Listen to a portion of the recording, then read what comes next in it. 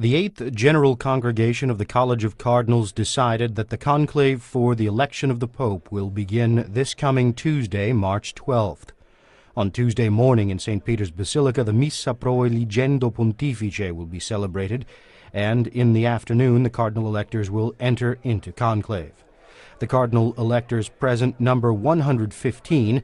The votes of 77 cardinals will be sufficient for the election of the new pontiff. No fewer than 100 cardinals have given speeches so far on the floor of the general congregations.